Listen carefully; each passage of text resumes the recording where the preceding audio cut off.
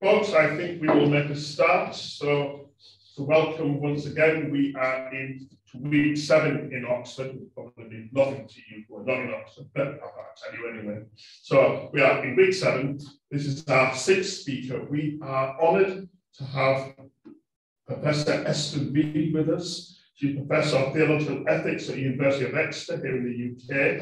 And she's the author of a number of texts, including The Limits of Responsibility, Engaging Dietrich Bonhoeffer in the Global Era, T&T Clark 2018, Theology for International Law, T&T Clark again, from 2013, I believe, and work with Fratelli University Press, which is in 2010.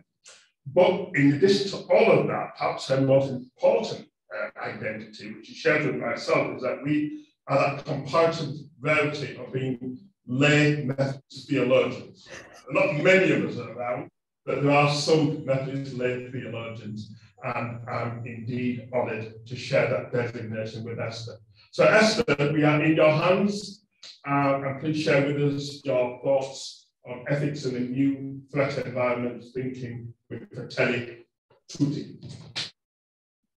Anthony, Peter, other friends in the room, thank you so very much for the invitation. It's an honour. I must congratulate you on the cogency, the thematic cogency of the seminar programme that you've pulled together. I'm really impressed with it. And I do also want to mention, before I start, Pamela Sue Anderson's name. I think when I was last in Regent's Park College, I spent some time with her. I do want to honour her memory just by mentioning her name. So thank you for that. Right. Does the destructive power of some weapons, combined with other features of new weapons technology, put beyond reach or deprive in some way the international community of its duty of justice? These big words, justice, peace, are with us, I think, have been with you throughout your seminar programme.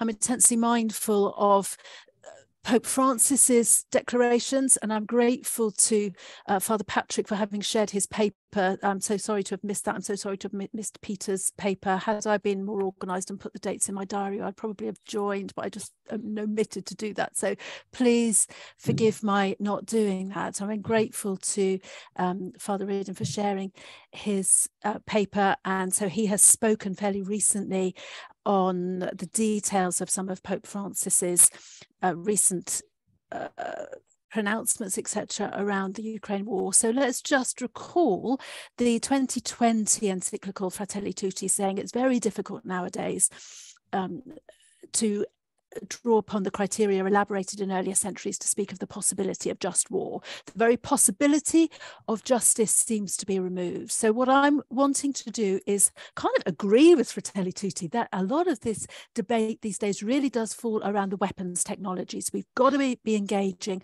much more consistently and rigorously than I think that the just war tradition in classic mode has ever done, really. We can have conversations why historically it hasn't done that. But so I want to agree with Fratelli Tutti that the weapons technology focus is really important and we need to lean in there. But I am resisting the deprioritization of the imperative for of the priority against injustice.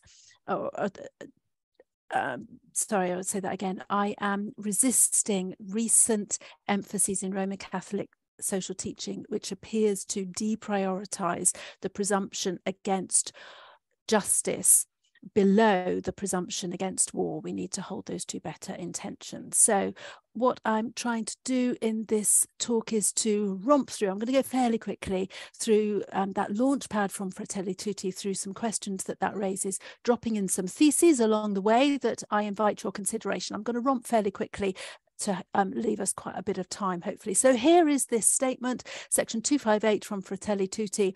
Why can we no longer think of war as a solution? Because of a range of things, and it unpacks the permissiveness of just war teaching over the years.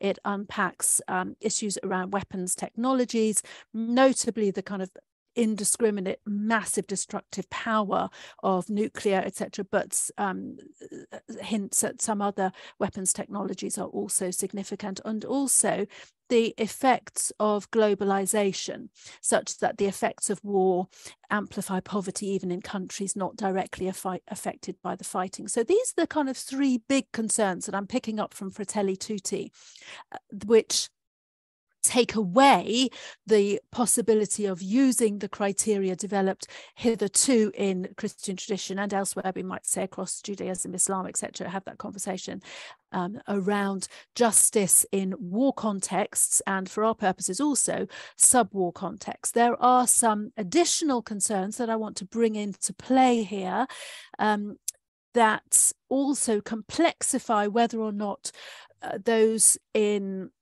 Christian just war tradition, moral theology and Christian tradition, etc., can employ any of those criteria familiar to us from the tradition. Additional to those concerns are the kind of whole messy thing around the language of competition continuum, grey zone, hybrid, cyber, etc. My warning, I suppose, and I'd love to talk about this in conversation, is to be very cautious about any of that language. I think, competition is not necessarily a bad thing. Competition continuum, blurring that distinction between war and peace, which I do want to maintain very clearly. So my chosen discourse is war ethics and sub-war ethics. Let's have the conversation about how comfortable we are with the phrase conflict ethics. But terminology is going to be really important here. But I certainly want to recognize that what advocates of these other terms, competition continuum, persistent competition below the threshold of war, etc., are all concerned about. The issues there are very real ones, even though we might want to watch the language. There is also another kind of complexifying factor around this multiplicity of theories attaching to the descriptor just war tradition. What on earth are we talking about when we hear that phrase? We can unpack, are we talking about Michael Waltz's position? Are we talking about the new revisionist? Where do we go with all of that? And finally, that the whole thing that I've just mentioned, the classic just war tradition paid very little attention to weapons technologies, and much more focus is needed there if we are, I think, to pick up the very real and important moral challenge from Fratelli Tutti, that legitimate defence must be by military force always contained within rigorous conditions of moral legitimacy. So a plea there for much more attention to weapons technologies. So this terminology business, I don't know where you land. It would be really interesting to hear where you land in terms of the technology. No vacuum is possible. I sometimes use conflict ethics, but that's mainly for pragmatic purposes, because in some contexts you just don't get a hearing if you try and use the language of just war theory, just war tradition. The door just closes sometimes. When I sense that happening, I will use the phrase conflict ethics. But my concern always is to kind of bring us back to the discourse of justice in war ethics and sub-war ethics, and to bring us back to the critically important moral distinction I posit between war and peace. To my mind, that moral distinction cannot be compromised. That moral distinction is needed to resist normalization of state-sanctioned use of lethal force between or among states. We don't want to get to that situation where we are kind of in the slow boil conflict without war being declared. It also provides for the activation of the law of armed conflict, international humanitarian law, which regulates relations between states, international organizations, and other subjects of international law during the period that war persists. Now, intensely mindful of all the questions and challenges that are put to that, but in this room today, I'm saying, come on, friends, let's hold together. Let's maintain, or at least have that big conversation about the need to maintain that clear distinction between war and peace. So to my mind, the cookie crumbles are like this. Is this an old-fashioned? Can this hold? Can this framework of discourse hold in the new threat environments? I guess is one of our big questions today, but I'm maintaining this distinction using here Oliver O'Donovan's language in ordinary acts of judgment, which are pre the war thresholds as compared to extraordinary acts of judgment under the UN Charter, Article 51, and such like.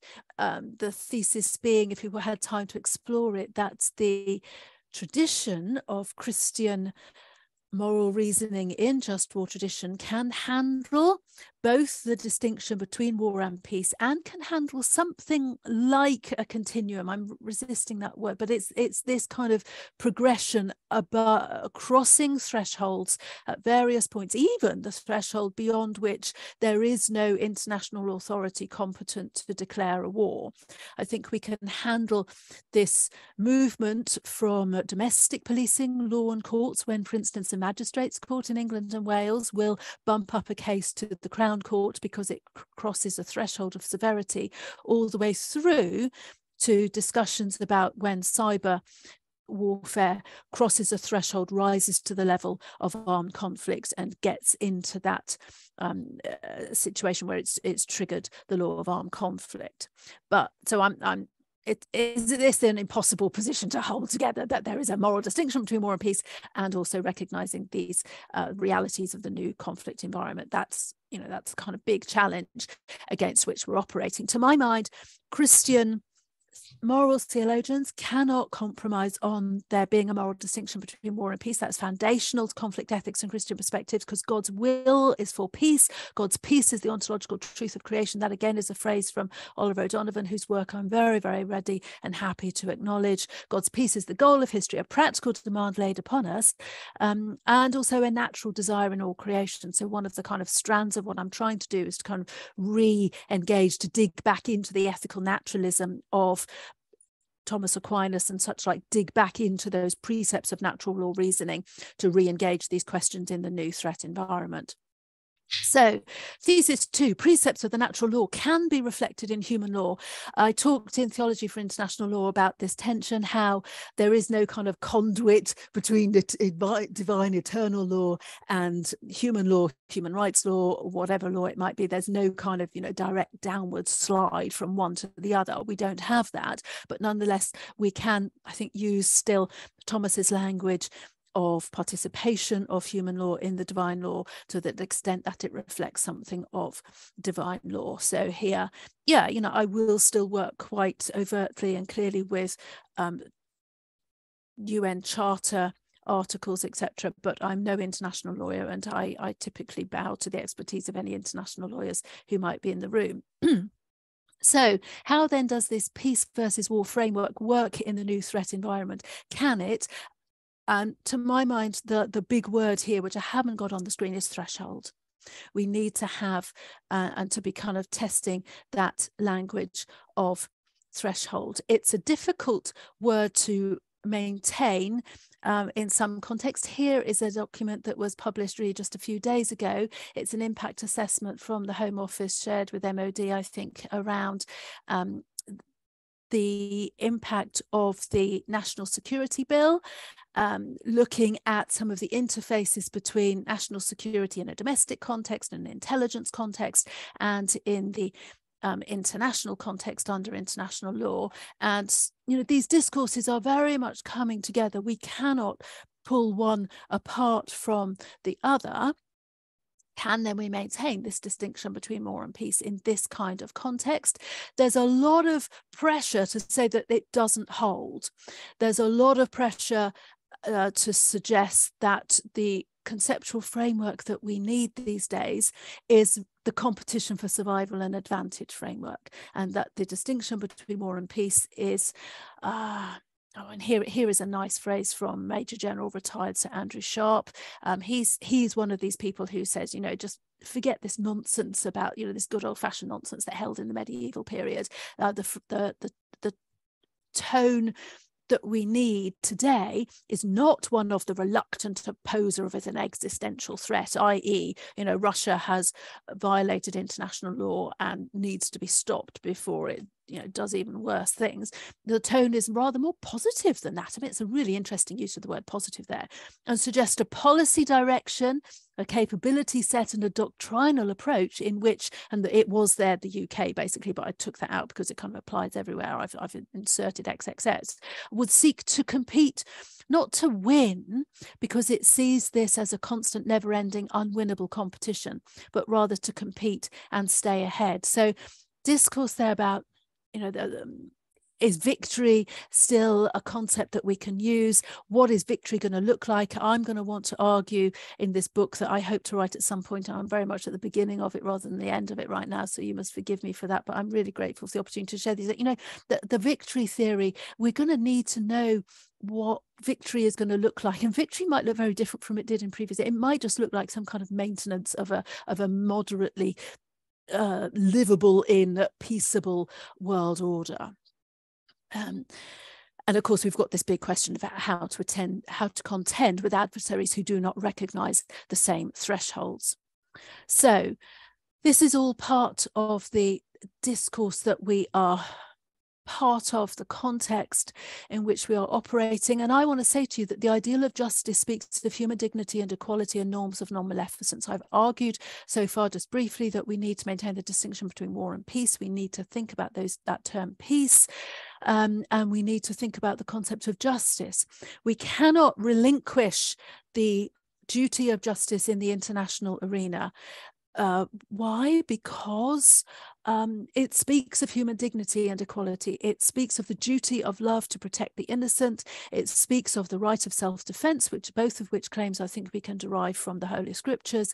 And it speaks of the role of secular government to exercise judgment and discriminate between right and wrong. So I'm going to have those theological arguments with people who don't hold that. Let's have the discussion, but that's why I am not yielding up. I'm not yielding what it appears that Fratelli Tutti wants us to yield.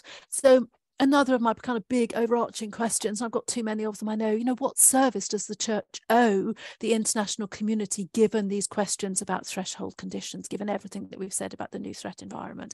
I'm maintaining that the church owes to the international community its witness, its recognition of God-ordained responsibilities for earthly governance, for the enactment of justice, establishment and maintenance of peaceable order. I'm pretty Augustinian in that. We owe the international community an ecclesial ministry of warning, of condemnation, of renunciation and lament.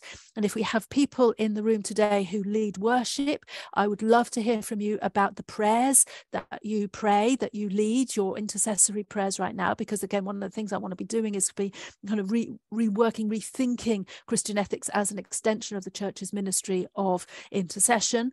I'm sticking with this bias to those who are most vulnerable, bias to those whose human rights are being violated, and suggesting that a service owed by the church to the international community is an articulation of natural law norms, NL equals natural law, and guiding principles, but not the policy formulation. So that's a kind of fairly traditional, classic kind of pulling back from the minutiae of policy engagement, whilst still kind of sticking out there with the big guidelines.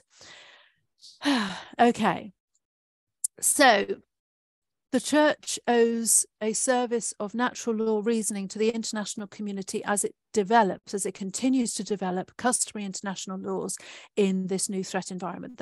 I'm kind of working through this paper with kind of theses one after another. Owes a service of natural law reasoning. I can't do that alone. I'm just so grateful to be part of this conversation that you've got in the room. Please keep me involved in the conversation if it's going anywhere after this. I so want to join with friends and colleagues who are engaging these debates.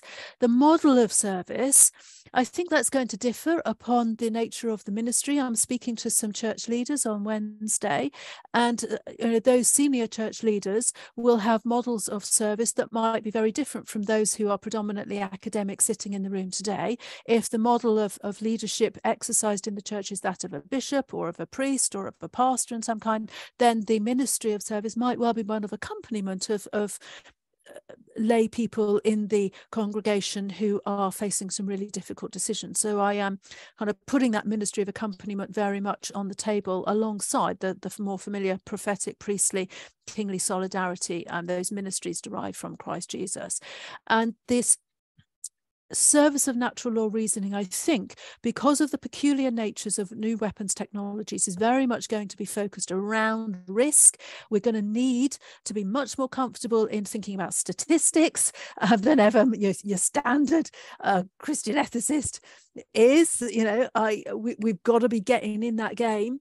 We've got to be kind of recognizing that the tough questions that intelligence services are facing, etc., around attribution. We've got to be getting back to that discussion around deterrence, because we haven't done that debate well enough, and as well as this focus on the peculiarities of new weapons technologies.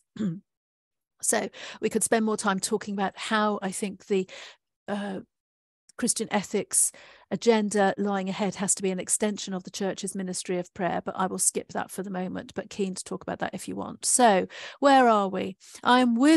I'm heeding Fratelli Tutti's discourse that it is really difficult nowadays to invoke the rational criteria elaborated in earlier centuries to speak of the possibility of a just war. I don't want that to allow us to mean that we we are precluded from having the conversation about justice in war context and sub-war context. I'm here, though, with Fratelli Tutti talking about the moral labour of distinguishing between justifiable, sorry, they don't talk about this, but I'm trying to pick up some of their moral concerns, talk about the difference between justifiable and non-justifiable use of military force, because that remains a practical demand of peace required for judgment. The practical demand of peace that requires judgment against wrongdoing. You can't have one without the other. We can't separate one from the other. So if we want to kind of dig into the academic literature here, I'm pretty much with James Johnson Turner, who excoriates the intellectual deterioration of just war tradition in recent years. And he was arguing that way back in the kind of 1990s. I'm with you, James Johnson. There's been some more recent updates, I think some really good quality updates by Gregory Reichberg in this book, the concluding chapter of Thomas Aquinas on War and Peace, which kind of engages this tension with some recent Roman Catholic social teaching and kind of says, well, it's not quite as dreadful as somebody like James Johnson Turner might suppose. There are some, residual concerns about justice that we can hold on to, that I think that's where Gregory lands. And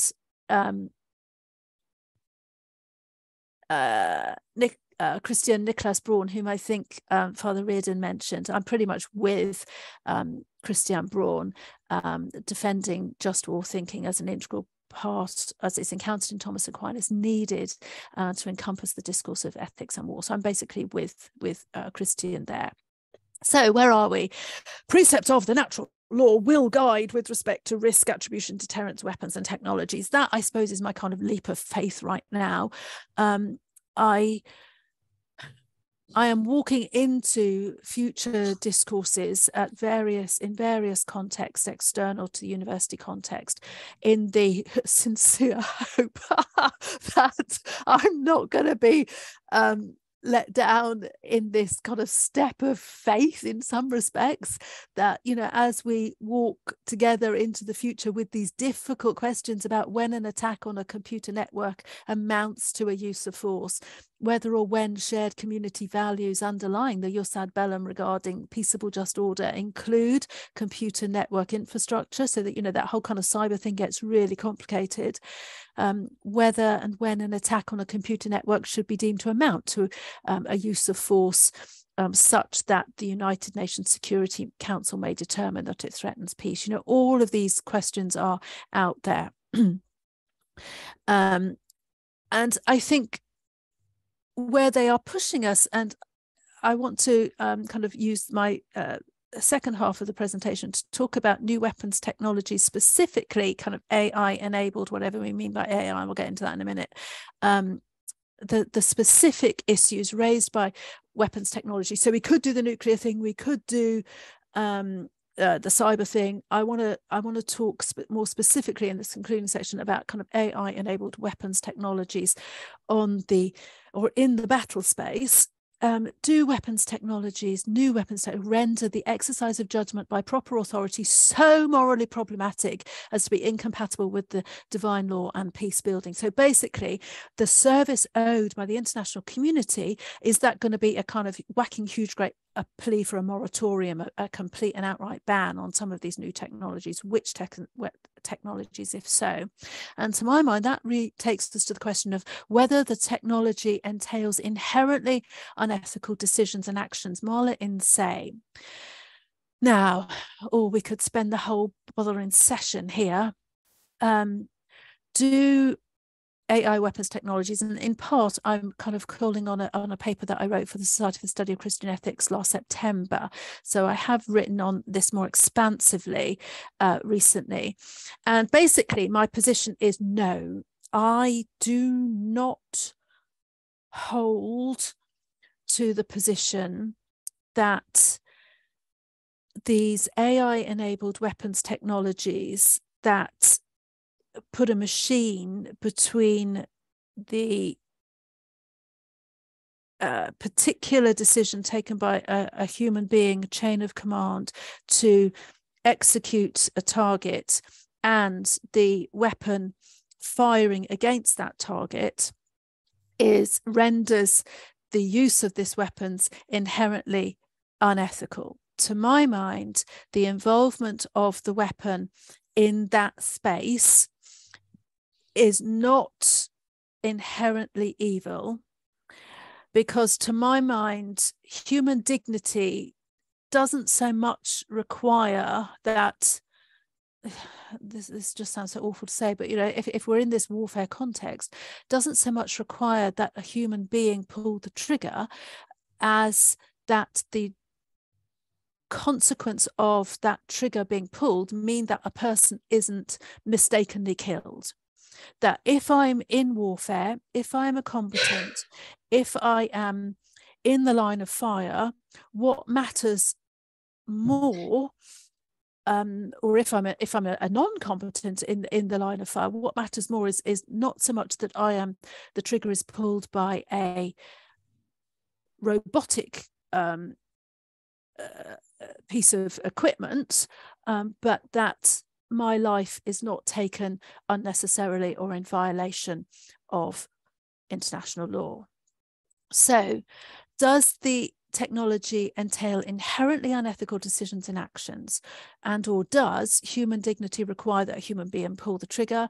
Are human responsibility, supervision and accountability impossible to exercise? So we've got here a distinction between something intrinsic and something contingent. Where I'm falling on this is to say that it's there is nothing intrinsic to this weaponry which precludes its use, but there are lots and lots of contingent considerations which are central to our considerations and need to be subject to rigorous regulation. So, does the technology entail inherently unethical decisions and actions, or is the ethical status of these machines contingent upon design features, supervision and review, etc.? And the line I'm taking is that it is contingent upon considerations around accountability, predictability, performance, whether the data is capable of interrogation, whether the data is capable of, whether the chain of command, etc., are capable of compliance reporting, oversight, compliance enforcement. I'm concerned about adequate supervision. I'm concerned about when this technology might be used to excuse human beings from the exercise of moral agency. So my concerns really here are the contingent concerns of whether human responsibility, supervision and accountability can be assured, rather than whether the technology presents inherently unethical decisions, because my proposition to you in the room is no, it doesn't.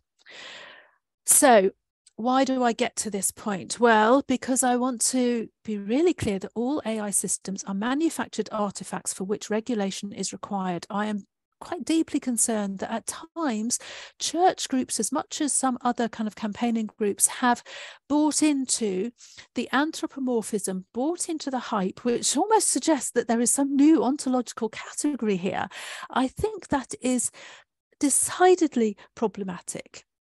I think actually the Holy See did some really useful work on definitions of AI-enabled autonomous weapon systems in the 2010s, when it was kind of, you know, really doing some very fine nitty-gritty definition, which at the time was infinitely preferable, or considerably preferable, to the UK's position, which was overplayed and deeply problematic for reasons that we can explore if you want. But I'm really concerned that we don't kind of buy into this kind of hype around killer robots, because that phrase killer robot could mean a whole host of things. It could mean this kind of, you know, red buzzy eyes, it's kind of, you know, some new ontological category of being, or it could mean something much more precise, which is given in, say, these definitions, which are giving you what I think is the best here, but your own Mariariso Taddeo and Alexander Blanchard, and also what's he called, Floridi, in your own Oxford, who to my mind are doing some really the best international work on this field at the moment. So what they've done is to give a really useful overview of definitions of autonomous weapon systems across NATO and other countries, and offered some kind of amalgam of what they think is the best definition. And so they've offered here the behavior of autonomous weapons is teleonomic. That means it tends to certain specific ends. So it's programmed to achieve certain ends. In that sense, it's teleonomic, but it has certain internal constraints, internal conditions, which can change according to how it interacts with the environment, how it perceives or interprets its environment, including other weapons around it, swarm weapons, etc. So interactivity with environment and adaptability is integral to their definition of autonomy. So, but what I'm wanting to hold to is that all AI systems are manufactured artifacts for which regulation is required. I really don't want us to go down the road of some kind of, you know, unnecessary and deeply problematic, I think, language, loose language around killer robots and such like. So, concerns, where are we? Ethical concerns, I think, were very around autonomous weapons, were very wisely put. And I'm looking here now at Holy See contributions, especially to the CCW, which is the Convention on Certain Conventional Weapons, their kind of biannual review of Article 36 protocols and kind of constraints, what's needed in the new legal framework to keep up to date with the technology. So in the CCW, and I probably should have put in another slide, so sorry about that. So the Holy See has been making some really good contributions here. 2016, they had a paper which was listing lack of human supervision in targeting as a really important concern. One can think of systems capable of learning and reprogramming that would allow an armed autonomous robot to redefine itself and to redefine the objective that it must achieve without the mediation of human control. Now, if that were to happen, that would be a real big problem. It was talking back in 2016 about lack of predictability of the behavior of the robot. Yes, excellent. So really need that. It was talking about characteristics of the environment in which it operates, so risk of hacking or the use of these systems being taken over. It was talking about stimulation of an arms race. It was talking about the psychological impact of these weapons on people who use them. So I really want to kind of lean in behind all of these concerns and say, yes, we really do need these work. As part of this kind of ongoing history of what was happening at the CCW, we did get in 2019 a really quite important achievement, I think, in a list of A to K guiding principles. Again, if we've got any international lawyers in the room, you will speak better to these than me, but I've just pulled out A to D here. International humanitarian law continues to apply fully to all weapon systems. Human accountability for decisions on the use of weapon systems must be retained. Human responsibility must be retained, yes.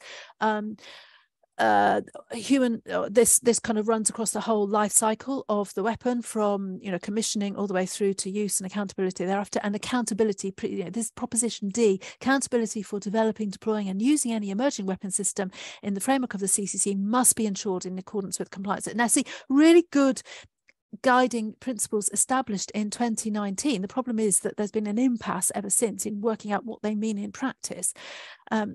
So there have been other people playing in the field since then. The Canberra Working Group had some really good principles in 2020, to which they added, in addition to all the ones in 20, they added principle of reasonable foreseeability, principle 3 there, and principle 4, the use of laws should enhance control over desired outcomes. So basically something like the Arkin test, that the outcome should be better than you would expect from a human using the same kind of weaponry. So, you know, I kind of lean in and support those.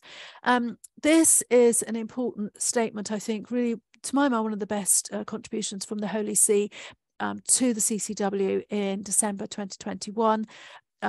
This is a pull out of this kind of 3 paragraphs and their conclusion. Adequate human supervision means, well done for kind of, you know, working, trying to push through to what this mean. Meaningful human decision implies, consistent human supervision entails. So to my mind, that's a really kind of helpful contribution that was made there. There has been the ICRC, which is still kind of, I mean, I don't know, there might be people in the room who hold this, and certainly your speaker next week might well hold this position. So we've still got to have these conversations. But, you know, they are saying that unpredictable weapons autonomous should be prohibited. I mean, yes, I agree that unpredictable weapons should be prohibited. Do I agree with that second recommendation, that autonomous weapons that are designed and used to apply force against people directly should be prohibited? I mean, the Lord Almighty only knows. I wish that we could realistically have that as a meaningful prohibition. I mean, wouldn't that just be helpful if we could? I think that it's not achievable.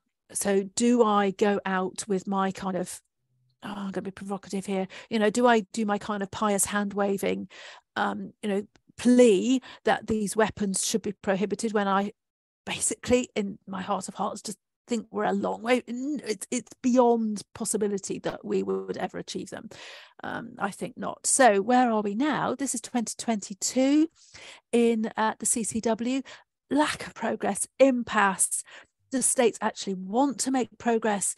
Do we know broadly what these we do know broadly what ethical frameworks are required? There is this kind of broad-based consistency across ethical frameworks, so we basically know what is required, but do we know what any of these means? So John Williams from Durham wrote a snappy little piece called Effective, Deployable and Accountable. Pick 2. You basically get 2 of those options. And I suppose what I want to do is kind of push for accountability, if necessary, at the expense of efficacy and deployability. That is not going to, you know, sit well with a whole load of parties, and for very obvious reasons. But, you know, where I'm coming down is that we cannot really compromise on the accountability, because otherwise justice in the battle space is devastatingly compromised. So what prospects? Article 36, campaigning organization, basically says, you know, he used expletives in recounting this in the podcast. A handful of militarized states drive civilian protection off the agenda. He's saying that since 2019 there's been no progress at all in working out what the guidelines actually mean. And so rather than stepping up and speaking in favor of international law and building up, some of these big players are just kowtowing to this erosion of protections that are already in place. So if you've watched any of the videos that are publicly available, sorry, I missed that. If you watch any of the videos that are publicly available of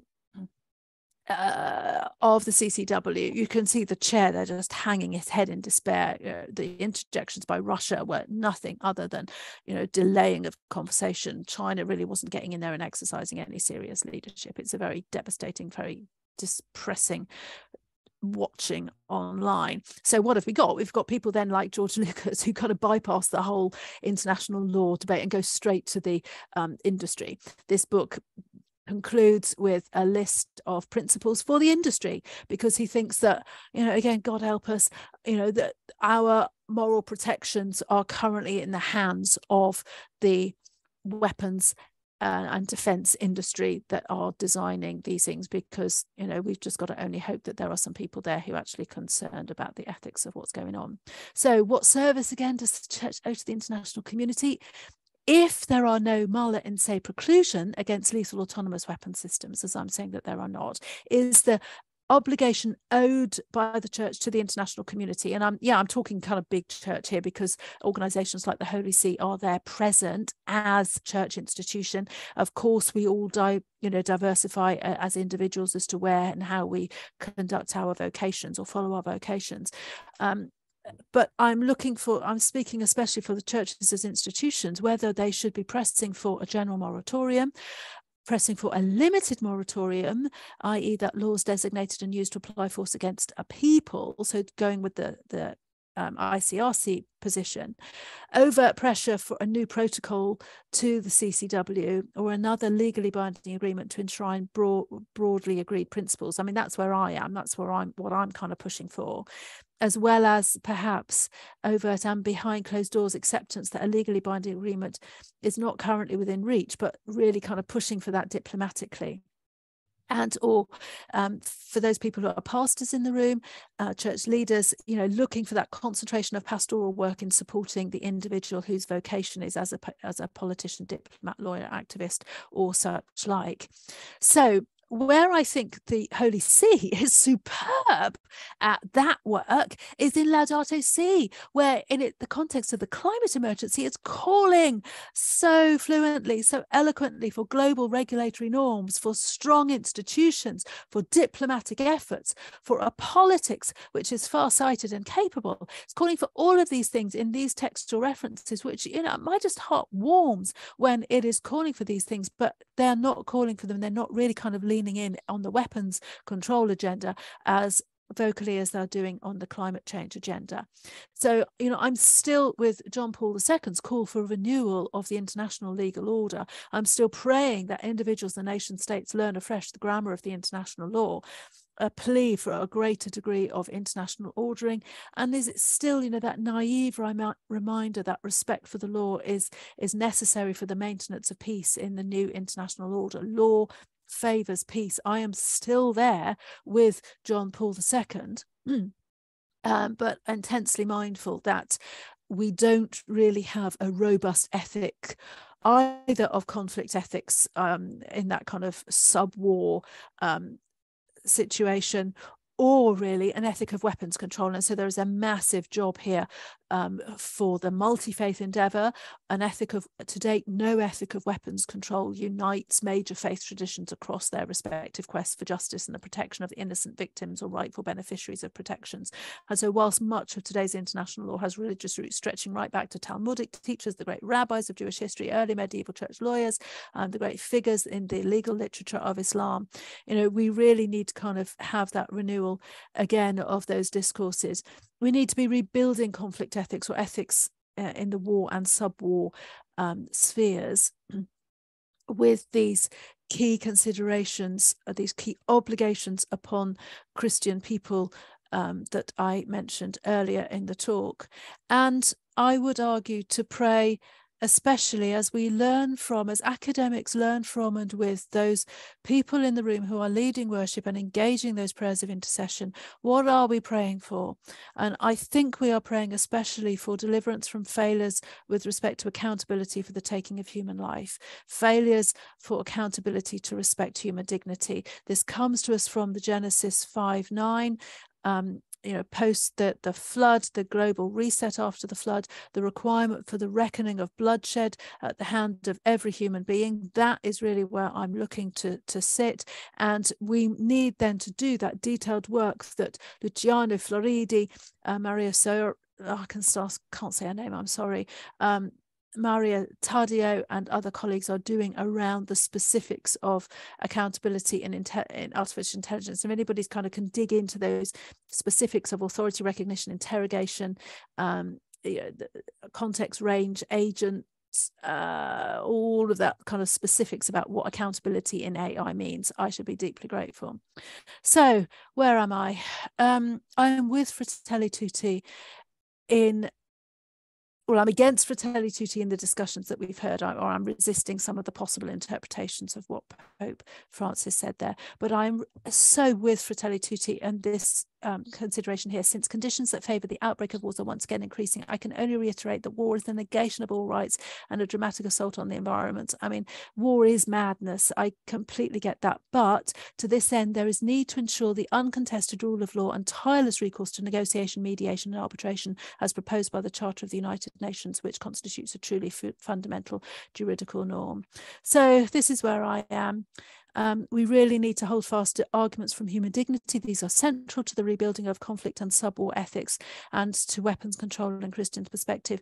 Spiritual quietism undermines arguments from human dignity. And of course, I'm mindful that all sides in a conflict are likely to claim that their war is just, but nonetheless, the ideal of justice in conflict and sub-war ethics must be maintained as a way of speaking of human dignity, of maintaining the equality of status that all human beings enjoy by virtue of their existence, and expressing norms of non-maleficence. And because of the intrinsic connections to law, between justice and law and institutionalized legal practices.